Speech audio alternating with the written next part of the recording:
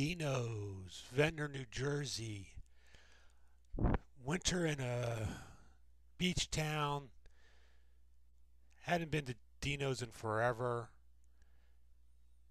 Good looking cheesesteak. Came out looking very nice, very colorful.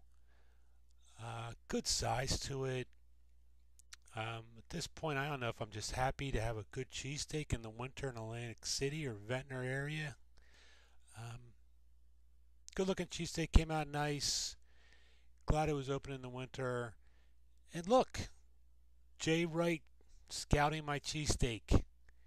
He must have given it the thumbs up because he left his picture behind and said, "Thanks for everything, Dino." Um, so yeah, it's good looking cheesesteak. Scouted well by Jay Wright.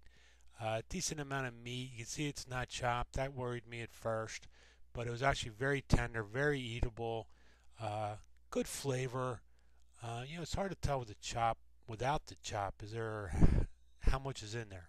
Does the chop fluff it up or not? Um, the cheese, you can see not a whole lot of cheese in there.